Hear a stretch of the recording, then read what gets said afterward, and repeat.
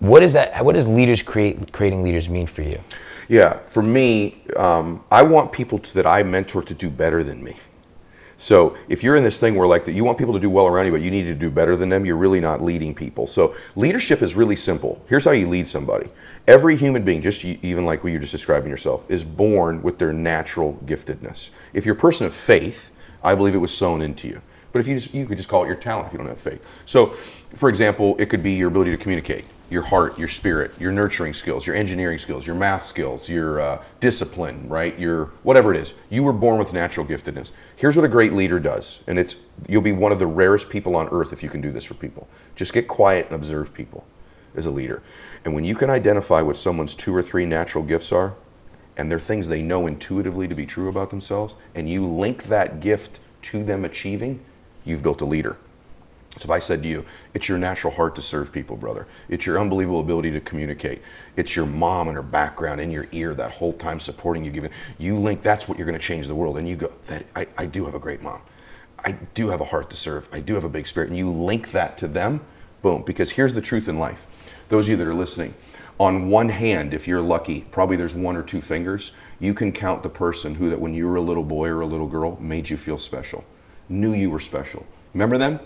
Just picture their face right now. You know exactly what I'm talking about. Maybe it's your mother or a coach or your grandpa or an uncle or an auntie. And that's the one when you were a little boy or girl, they made you feel special. They knew you were different. They knew you were unique. They saw your blessings. They saw your gifts. Maybe you got one in your life. And when you picture their face, whether they've passed away or are still living, you get emotional. You can picture the times they made you feel that way, can't you? Right? Okay. If you're a great leader, you end up on that hand of thousands of people. So in my life, I want to be that person, one of them they picture. In my life, Ed Mylett was this guy who saw how special I was. He saw my gifts. He saw my blessings. He told me over and over again how blessed and gifted I am. And he'd link that to me winning. It wasn't some rah-rah, you're going to do great, man. You're a champion. Go, go, go. No. It was deep. He would touch me in my spirit. He'd found my gift and my blessing. And when you're that person, you will be on the hands of someone in their life, 1 or 2 places, 3 places of their entire life. That's what a great leader does.